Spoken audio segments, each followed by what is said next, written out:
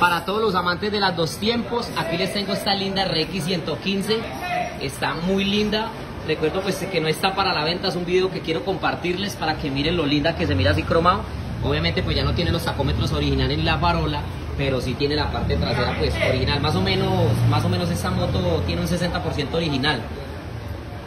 De esta manera se mira muy linda. Tiene la carcasa del close pues cromada, tiene la culata cromada, el centromotor lo pintaron de rojo, guardabarro que viene en lámina cromado, tiene las botellas cromadas, tiene disco grande. Este disco es por el tipo de una R6, muy linda, muy excelente.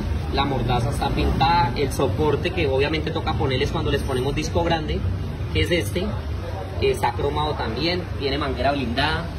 El emblema de frente que dice Yamaha viene cromado, tiene sus pitos. Bueno, les vengo comentando, tiene las manzanas cromadas. Está en excelentes condiciones esta motico, está muy linda. Tijera cromada, bases de posapiés cromados, amortiguadores originales. Bueno, eso sí vienen cromaditos, se le pintan nada más los resortes.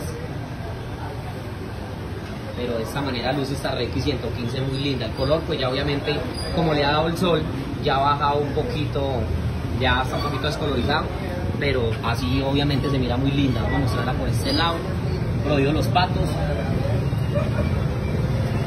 muy linda. Una moto de estas cromaditas se mira muy linda también. Va de gustos a gustos, ¿no? Hay gente que no le gusta, pero hay gente que le gusta cromar mucho sus piecitas pues para conservarlas, que se miran más bonitas. Bueno, vamos a venir hasta esta parte. Tiene de comando de KMX, run de KMX, comandos cromados, bases cromadas, maniguetas de lujo, switchecito, llave abierta, prendido excelente. Una moto en muy buenas condiciones, amiguitos. Está muy linda. En el video anterior que hicimos me preguntaban que por qué las prendía con la mano. Pues les voy a explicar por qué me gusta prender una moto de estas con la mano. Sabemos de que estas motos antiguas ya hay gente que les da un concierto de pata muy berraco para prenderlas. Entonces el privilegio de tener una moto de estas antigua es que prenda de esta manera. Eso es lo bonito de ellas.